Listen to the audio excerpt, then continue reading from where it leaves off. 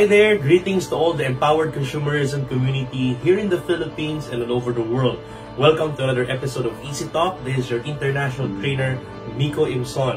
Well, I hope everything is fine to each and every one of you, and I hope you are enjoying your time with your family, especially with what is happening all over the world with our enhanced community quarantine. Almost everyone is in lockdown, so this Easy Talks is actually a response of the Easy Management to the crisis that is happening today. So you move forward to online, to the technology, to the internet, so we can still send some messages, some tips, and some trainings to everyone, so we can assure the business is still ongoing and the business will still continue for empowered consumerism. Well, I'm very excited for you today because in fact this is my first topic for the Easy Talk. And I believe this topic is very important. This topic is actually needed by everyone, especially in times of crisis like this. So also as a former nurse before I came into the industry of empowered consumerism, I handpicked a topic today and I want to get into your space and to share to you this wonderful idea about mental health. So my topic is more about mental health and how it affects us, how mental health can greatly influence our life and our success. So are you ready? Alright, so let's start off on defining what mental health is really all about. So huwag na tayong lumayo. Coming from World Health Organization or WHO, according to them, mental health is a state of well-being in which the individual realizes his or her own abilities, can cope up with the normal stresses of life, can work productively and fruitfully, and of course, a person who is able to make a contribution to his or her own community. So, ito yung pagkaka-describe ng World Health Organization about mental health. So basically, if you think about it, mental health is more about emotional, psychological, and social well-being of a person. So when you say emotional, it's mostly affects how you feel. And when you say psychological, it mostly affects how you think and how you respond or take an action on your thoughts. And when you say social well-being, it mostly affects how you relate or how you connect to others. So as you can see, it is so important. It is very important. In fact, it has a great role in the outcome of your life. And that's why it's so important, especially in times of crisis like this, because on your mental health, your mental stability also determines how you cope up with challenges, how you handle or how you respond to obstacles in life or crises. So again, crucial ito ngayon. Importante yung malaman natin ito ngayon. And if you're gonna think about it, mental health basically encompasses everything. It encompasses all of the things that happens in your life. Everything, even in your past achievements, your past mistakes, most of it is an outcome of the way you think.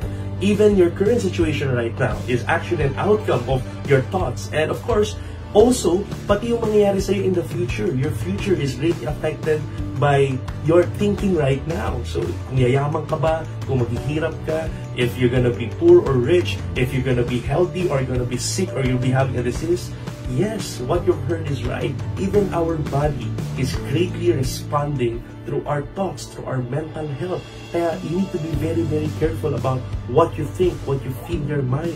So if you've watched the previous videos of Mr. Ariel de Guzman and Mr. Ian on our Easy Talk session that we had on our studio, as you can see, they've talked about physical fitness and physical health in boosting up your immune system. Yes, it's true. It's true that exercise and moving your body can really boost up your immune system, and a lack of activity can actually suppress your immune system. And I'm telling you, if body functions can actually affect your immune system, I am telling you, your mental health also greatly affects how your body moves. In fact, the truth and the fact is, our body moves from the command center of our central nervous system, from our mind.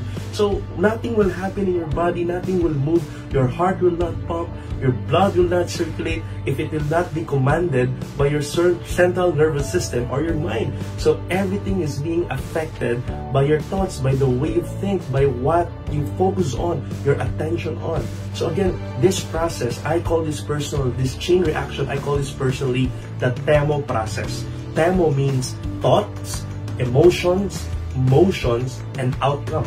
Meaning everything starts from your thinking, from your thoughts. From whatever you're thinking, from your thoughts, it will lead into emotions.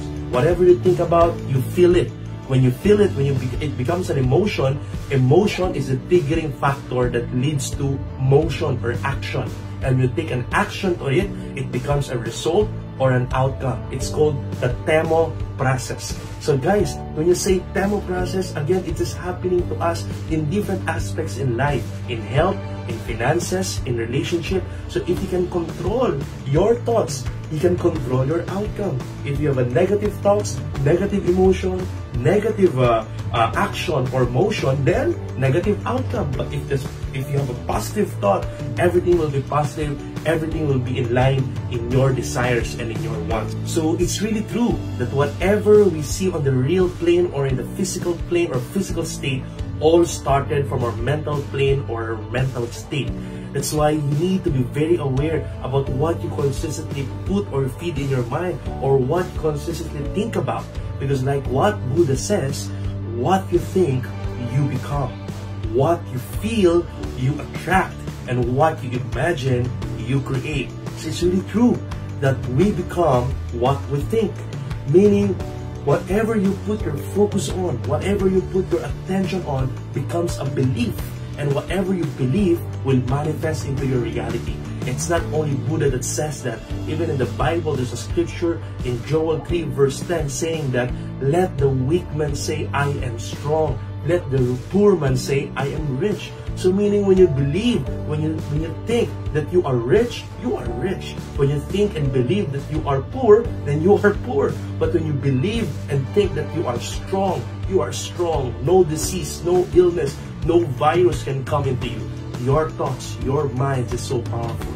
In fact, mga ka-EC, bago mangyari itong Enhanced Community Quarantine or ECQ sa Pilipinas, nung pwede pa yung mga mass gatherings and trainings, there was particular days na nagkaroon ako ng schedule sa head office sa Ortigas, and I had some trainings, and after that, nagkaroon ako ng mga meeting, closed-door meetings after meetings, and for particular 3 straight days, tuloy-tuloy yun na every night, pag-uwi sa bahay, lahat ng laman ng Facebook, social media, it was bombarded by news about COVID-19, the virus, the sickness, the illness. There will be an imminent lockdown kasi dumadami yung cases na nagkakasakit at namamatay. So, we are bombarded with negative news all over the informations. So, you know what happened? The TEMO process happened to me. The TEMO chain reaction happened. Paano? My thought was clouded with the COVID-19 sickness and illness. And because my thought was worry, I'm worrying already, I'm thinking about worrying about sickness, the symptoms, I was checking out what are the symptoms, baka meron na ako. So I even doubted myself. So after that, from that thought, nagkaroon ng emotion. It leads to emotion, the TEMO process, the feeling of scare, the feeling of fear, the feeling of doubt. And after the emotion happened, guess what? My body responds. It moves. Nagkaroon ng motion yung cells ko, nag-respond siya. My immunity kicks in. I had a runny nose. I had a constant headache. Dala-dala ko yun for 2 days. Kahit matulog ako for a few hours, may headache pa rin. And that became my outcome. So again, I'm telling you, whatever your thought is, whatever you focus on, becomes your reality. Your body will adjust to it. Thank God na buti na lang is we are fully aware about the control of consciousness. That's why I want to share this to you. We are now aware about the power of awareness, the power of thoughts, the power of mind. And thank God I was caught up by some things that needs to be done. Kaya I got become very busy to the business. Nagkaroon ng meetings sa management because of the lockdown. Yung Easy Talk, nagkaroon kami ng shooting sa studio, sa head office. So I got so busy about the business. I got so busy about Easy Talk. Me and my wife got busy to some stuff like property. So we got so busy. And my mind shifted. My thoughts shifted. My awareness and consciousness shifted to a different things aside from the COVID-19. And because of that, guess what? Nung nalipat yung consciousness ko, nalipat yung awareness and yung thought ko, the runny nose, nawala. Yung constant headache, nawala. I feel strong as ever. I feel healthy as ever. I can now do whatever I've been doing before. So now I went back and shifted my focus into nutrition, into supplementation, into my hydration, and you know, as I woke up in the morning, I went back to exercise, to moving my body. I went back into meditation and prayer. So by the way, sa mental health topics and next episodes natin, we will be also talking about, you know, meditation, how powerful it is, and basically paano magsimula as a beginner in meditating. It's very important to kick off and start off your day. Actually, nangyari sa akin is kamukha nung phenomena that is called placebo effect. When you say placebo, it is like a treatment or a medicine that is fake, na wala naman talagang clinical study about the particular medicine or ginamit sa isang mga pasyente and making them believe that it's actually working for this particular disease or pain, and it was removed. It's actually working even though wala naman talagang laman siya. So in fact, it's the most famous story about this placebo happened 1996, where 56 volunteers took part in studying or testing a new painkiller called Trivaricane. Ang ginawa ng mga doctors is yung kumuha ng 56 volunteers at yung index finger nila, yung isa nilagyan ng Trivaricane, and then the other finger wala. And then ang ginawa ng doctor, inipit siya ng clamp or inipit ng vice. Sobrang sakit. Out of the 56 volunteers, they reported a less pain on the finger na nilagyan ng Trivaricane. What's surprising about it is that the painkiller Trivaricane is just a brownish lotion, okay, that smells like medicine, pero ang totoo, it's just a combination of water, iodine, and oil. Wala siyang ingredients na pain reliever or painkiller man lang. So imagine, but it works because the mind of those volunteers actually responds to the pain receptors. It commands at the pain receptors na hindi makaramdam ng pain kahit na wala namang painkiller yun. That's placebo, meaning our body has its innate ability to actually heal itself. In fact, your mind can either boost up your immune system, and be careful because your mind can also suppress your immune system. Because if there is a placebo effect on a positive note, there is also what we call as nocebo effect on a negative note. Nocebo is the feeling of illness, the feeling of sickness, the feeling of disease, the feeling of pain, na kahit na wala namang clinical sign ng bacteria or virus, pag kinloud mo yung utak mo sa kakaisip ng sakit, talagang yung katawan mo magkakasakit. That's the nocebo effect. And there's also a famous story about a builder, isang builder naman, construction worker, that accidentally jumped into a 15 centimeter nail. Ganong kahabang nail. Imagine, it passed through and through to his steel boots. And you know what happened?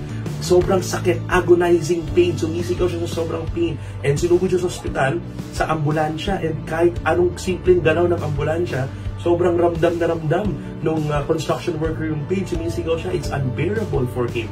And you know what's surprising about it is that when he arrived in the hospital, when the doctors removed the boots, the steel boots, and the nail, they were surprised because the nail, it didn't touch the foot of the construction worker. So can you imagine, hindi tumama sa paa niya, hindi man lang siya nasugatan, pero yung pain na feel niya, parang nasugatan talaga siya. So imagine, your mind can actually tell your body to actually feel the pain.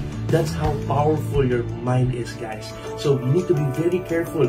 Nowadays, you need to be careful of what you feed in your mind, what you put in your mind, especially with what is happening in the news right now. You need to be very, very careful, ladies and gentlemen, what you consistently put your focus and your attention on to keep your body, healthy, to keep your immune system boost up. So I hope, guys, may nakuha kayong mga nuggets at marami kayong natutunan ngayon. If you learn from this video, feel free to share this to your relatives. Feel free to share this to your friends and your people, your leaders in empowered consumerism. And watch out for more because mahaba-haba at medyo malalim pa itong ating mental health. So I have more episodes for you. So watch out for more episodes because we will be talking about how to control naman your consciousness, how to control your thoughts. No? So dami ng, despite of what is happening in this world right now, what negativism is happening, you can control your thoughts. You can control your thoughts so you can control your life. You can control your consciousness, your power of awareness. And of course, we'll be talking about conscious mind and subconscious mind. Marami pa tayong pag-uusapan. So again, watch out for more videos. Again, guys, stay home, stay healthy, keep your mind and body and soul healthy. And of course, don't forget, God loves you, the company loves you, and I love you. Bye!